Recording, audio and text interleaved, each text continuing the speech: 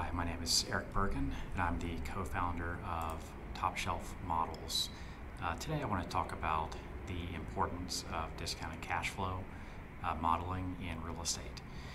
So whenever I interview candidates for financial analyst positions at Top Shelf Models, the most important factor in determining if they get the job done is their understanding of DCF valuations. DCF is a valuation method to determine the present value of an asset based on the projected future value of the cash flows. The future value cash flows are discounted back to the present value using a discount rate that we'll get into in a few minutes. It's really important that the financial analysts understand the relationship between present value, future value, and that discount rate. High level, and we'll get to the model here in a second, but high level, present value equals the future value divided by 1 plus the discount rate raised to the number of time periods. Okay, so in real estate, the discounted cash flow valuation method is mostly used to value assets, to value investments.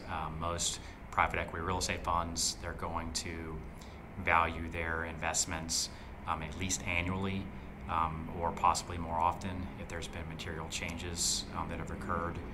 So sometimes they value them quarterly, sometimes annually. So there's lots of different ways you can value a real estate asset, but the DCF valuations are commonly used. The purpose of that DCF valuation is to determine the present value of the asset. The present value is then compared to the cost basis or the carrying value on the books to determine if there's an unrealized gain or loss on that investment.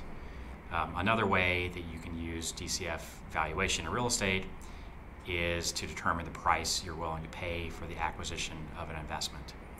So the valuation is going to project the revenues, the expenses, the capital expenditures throughout the anticipated hold period, and then discount those future values back to today to get the present value or the amount you're willing to pay today.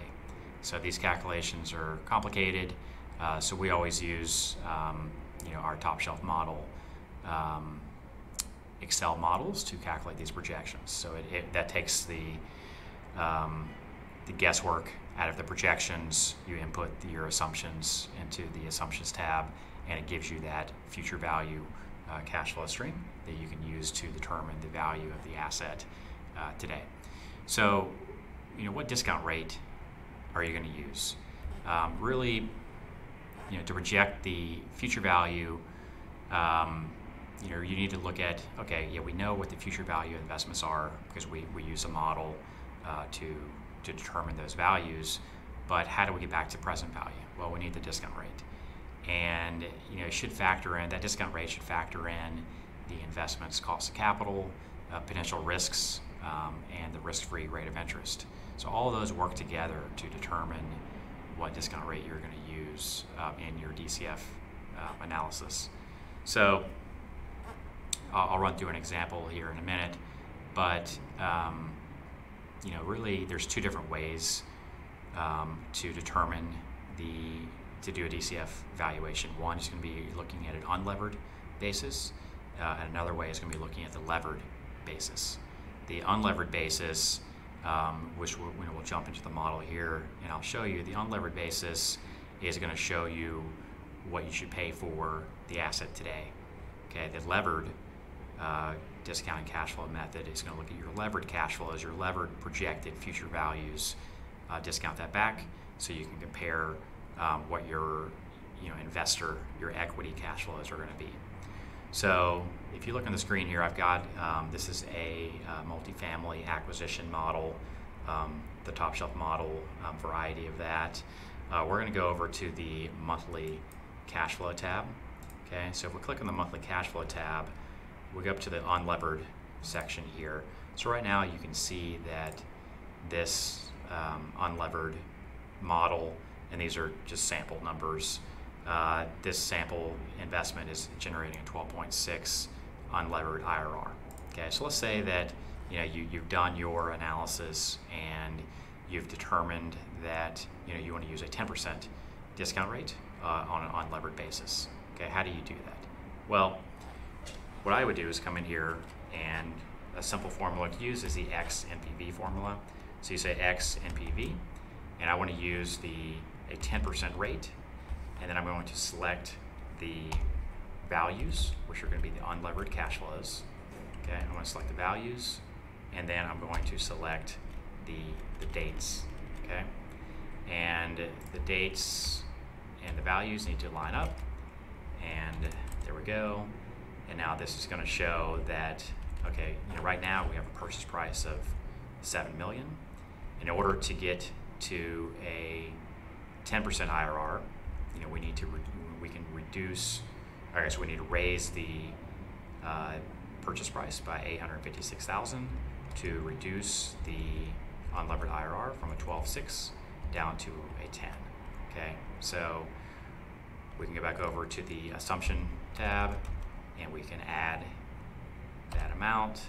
So now we're gonna pay $7.856 million for that, and you can see now that the unlevered IRR is equal to a 10, and this XNPV, which uses the purchase price, which is input, is 0. Okay, so let's say you wanted to change from a 10%, your targeted return or your discount rate.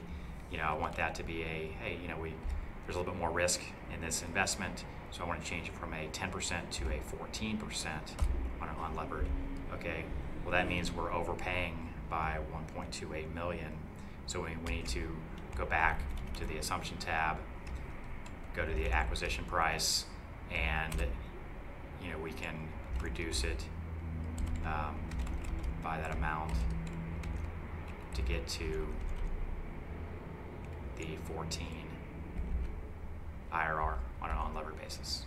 Okay, so again, it's taking the future value. This X and BB formula is taking the future value of the cash flow stream. Okay, and in this case, we're holding it for 5 years, that's 60 months.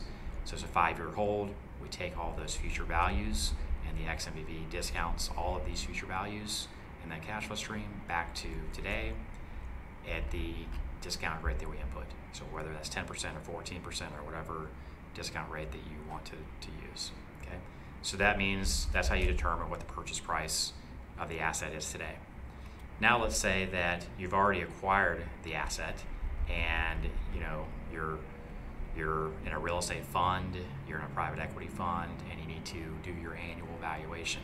Okay, so let's say we're in June of 2020, and you want to see what the value of the future cash flow stream is at that date. Okay, same concepts. Now present value is going to be June of 2020. We're going to do the same thing. So X NPV, the rate. This is going to be the rate of your equity cash flow. So let's say that's an 18% discount rate, and I'm going to use the future cash flows. So I'm going to do June forward, and then I'm going to take the dates, so the values, and then take the dates, and you'll see that this is 3.1 million of value here. Okay, is what we're projecting. Okay, so let's say your carrying value in your accounting books was 2.8 million. Okay, and so that means that you have a unrealized gain or loss of this difference, which works at this minus this. So you have an unrealized gain of $320,000. Okay, so that means that maybe you need to value this, maybe you need to write it up. You can decide that based on this valuation method. But if you go according to plan in June of 2020, you're going to have a write-up. Okay, and that makes sense because time is a factor in the DCF analysis. So every month, every 3 months, every year, you're getting closer to the termination value. Okay, and that termination value is being discounted over less time periods, which means that it's going to invariably, if there's no other changes, then your valuation will increase without having to make any changes to the underlying assumptions and the underlying cash flows that go into the DCF formula. So be sure to check out our website. It is tsmfinancialmodels.com. We have a blog where we are releasing information every week. You can check out our custom model builder where you can build acquisition or development models to fit your tailored needs. And we will talk to you next time. Thank you.